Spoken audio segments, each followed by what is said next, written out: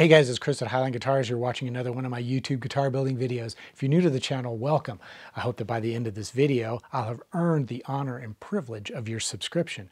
And of course, to everybody who's watching, if you enjoy this video or get anything out of it, I would appreciate it if you would click that thumbs up button down below. It's a great way to show support and you don't have to spend any money. And of course, if you'd like to take your support to the next level, you can visit eguitarplans.com or my Highline Guitars merch store. There's links in the description below. And any purchase that you make there, you will help to support this channel so that I can keep building guitars and making these videos. What I want to do in today's video is I want to start out by providing you with a hypothetical situation. Let's say you have just finished building a guitar. And this can either be a guitar that was made from scratch or one that was built from a kit. It doesn't matter. But let's say you've just finished the guitar, you've strung it up, you've tuned it, intonated it, and then you plug it into the amplifier. And when you play it for the first time, you're suddenly hit with the realization that you're really not very happy with the tone of that guitar that you've just labored over for so long. What are you going to do? Are you going to scrap the guitar and start over? Of course not. You've spent too much time and invested too much work and money into building that guitar. There's got to be a way that you can improve the tone of that instrument. And the reality is, with a solid body electric guitar, there's a lot you can change to improve or to change the tone. Now, we have to think, first of all, about tone itself. Tone is subjective. What I like, you may not like. And what you like, I might not like. That's how tone works. When you go into a guitar store and you take a guitar off the wall and play it and think, nah, I don't like the tone of that guitar. That sounds terrible. You'll put it back up on the wall and walk away. Somebody else is going to walk up, play that guitar, love it, and buy it. It's just how tone works. There's no good tone. There's no bad tone. There's just different tone. And that's the key thing to remember when it comes to dialing in the tone of the guitar that you just finished building. Once it's done and everything's been strung up, you might think, well, that's it. This is what I got. This is what I have to live with. And in some cases, if that were really the situation, you could at least sell the guitar or trade it to somebody else. The problem with that is, if you're just an amateur hobby builder, your guitar isn't going to have that much value. So it's going to be hard to convince somebody to pay to buy the guitar that you built. They might be willing to trade, but that's a dicey proposition. If you had a vintage Les Paul and you didn't care for the tone or the feel of the guitar, that's easy to trade or sell, but not a guitar that you've built yourself. So what you have to do is you have to start looking at the components and things that you can change that will affect or alter the tone and hopefully bring it closer or in line to what you really want. So the first thing that you have to look at are the pickups. Pickups are relatively easy to change. If you know how to use a soldering iron, and let's face it, if you just built a guitar, you probably do. Unless, of course, you built a kit guitar where everything came assembled. But if you have some reasonable skills at soldering, you can desolder and remove the pickups and then replace them with a different set.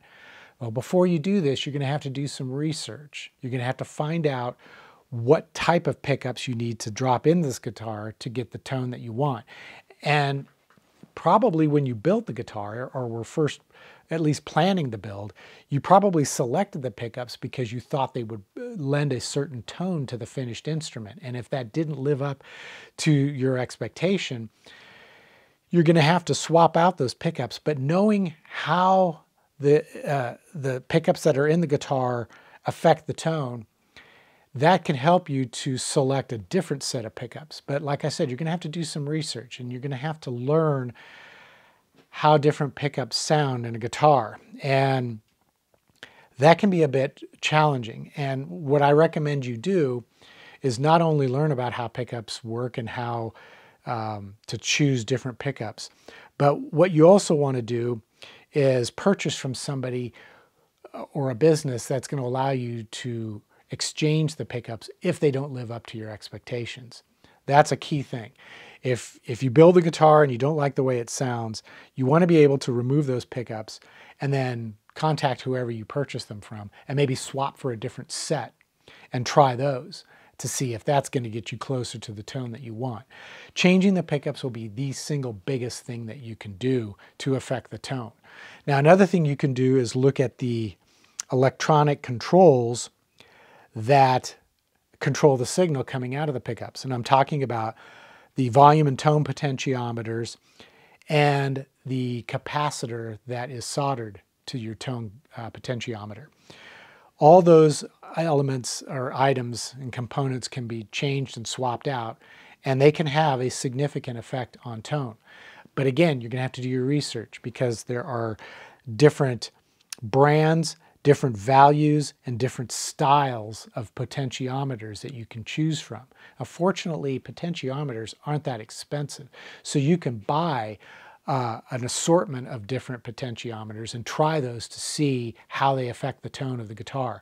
Now, typically what we're talking about with different potentiometers is we're talking about different styles, which can mean either a linear style potentiometer or a audio style potentiometer. They roll off the signal differently. So by trying different ones, you can get a different effect. Then there is the different brands. They're typically, the most popular brands are CTS, Borns, and Alpha. Now there are other ones out there, but those are the three that seem to be the most popular. But they all feel and perform a little bit differently. And you'll want to try them out to see which one you prefer by both the feel as well as how it affects the tone. Then, of course, there is the value of the potentiometer. You can get a wide range of different values. Typically, the most popular are 250K and 500K, but you can get anything in between or on either side of that and experiment to see how it affects the tone. And once you have selected the right potentiometer, you can start to look at things like the capacitor that you're going to solder to the tone potentiometer. The capacitor will have a dramatic impact on tone as well and how that tone is controlled. So you're going to want to look at the value of the capacitor, the style of its manufacture, because there are a lot of different types of capacitors out there. You know, you got your paper and oil, your ceramic, the film capacitors, and all these have a different effect. Fortunately, once again, they're inexpensive, so you can buy an assortment and then just, you can actually alligator clip them in temporarily as you try different capacitors to see how they affect the tone of the guitar. So those are the main things that you can do to change the tone of the guitar that you just finished building. Swapping out pickups and experimenting with different electronic controls. Beyond that, there's not a whole lot you can do to the guitar itself. You obviously can't change the wood. That's why I never like to talk a lot about tone wood in solid body electric guitars, because you can pick the wood based on its alleged effect on tone, you know, because supposedly mahogany has a certain sound, maple has a certain sound, and rosewood, ebony, they all have a certain sound. But the reality is that sound can vary from one board to the next. So you're never really going to know for sure how the wood is going to affect the tone until you've strung it up, tuned it, intonated it, plugged it into your amp, and played it. And if you're not happy with your choice, there's nothing you can really do as far as the wood is concerned. It's already done. You can't change the shape of it. You can't replace a species. It's just, it is what it is. So you have to focus on the components that you can change. So that's why you don't want to be too concerned with the selection of tone wood. You can go ahead and choose specific tone wood based on its reputation for affecting tone, but don't bank on it. Don't bank on it at all. Bank on how the pickups and the controls are going to affect the tone. And then another thing you can also do, and this is a little bit beyond just the guitar itself, but you can change the entire signal chain from the guitar to the speaker. So you can change the cable that goes out, because the cable can actually affect the tone, and it does, believe it or not. It can affect the capacitance of the guitar signal. You can change the amplifier. You can go for a totally different style of amplifier. And then, of course, you can change the speaker. And then let's not forget everything that's in between the speaker and the output jack, pedals, preamps, all that kind of stuff that can affect the tone. And sometimes the guitar you build just isn't going to play well with what you currently have. And if you really love that guitar and don't want to change it, you can certainly consider changing everything in the signal chain to dial in the tone to be exactly what you want. Now, I'm sure some of you are hoping for a very specific details here about how to select different pickups and how to select different electronics or cables and amplifiers and speakers. But the reality is you've got to do the research, because like I said, tone is subjective. What I like, you may not like, and what you like, I may not like. And because of the nature of the subjectivity of tone, you really have to take some time to learn how these different components are going to affect tone so that you can make the right decision. And one thing that I would highly recommend you consider is picking up the Complete Guitar Wiring Book by Jerry Hayes. I've talked about this book before. In fact, I did a review of it, and I'll post a link up above to that video. But this book is going to tell you absolutely everything you would ever want to know about electric guitar electronics and what you can do to dramatically change, alter, and dial in the tone of the guitar that you just finished building.